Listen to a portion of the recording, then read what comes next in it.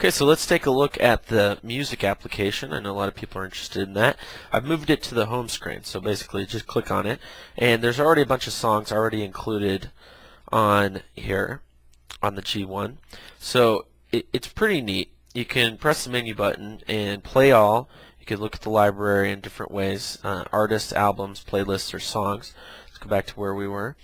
You could do playback, and it'll show whatever's been playing more recently. You can shuffle them all.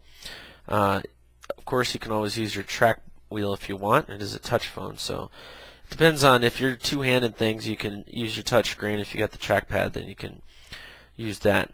Alright, so let's go into this song here. And what's cool is it starts playing immediately, but right here you have the artist, the album, and the song. If you hold down the artist, you can search for the artist through Amazon MP3, Google, or YouTube if you want to watch.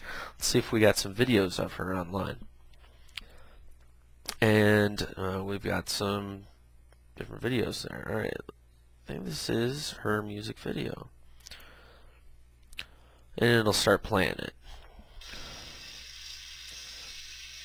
Alright, so we're still concerned with the music application. You could do the same thing for the album. Let's look for it on Google.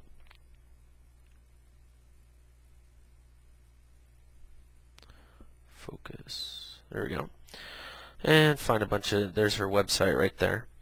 Or if we want to decide that we like the whole album, or we like more songs from Katy Perry, we can look her up on Amazon MP3 and see what else is on there.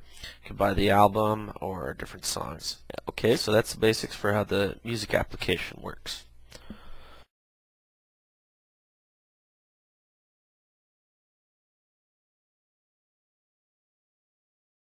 And I think that's everything.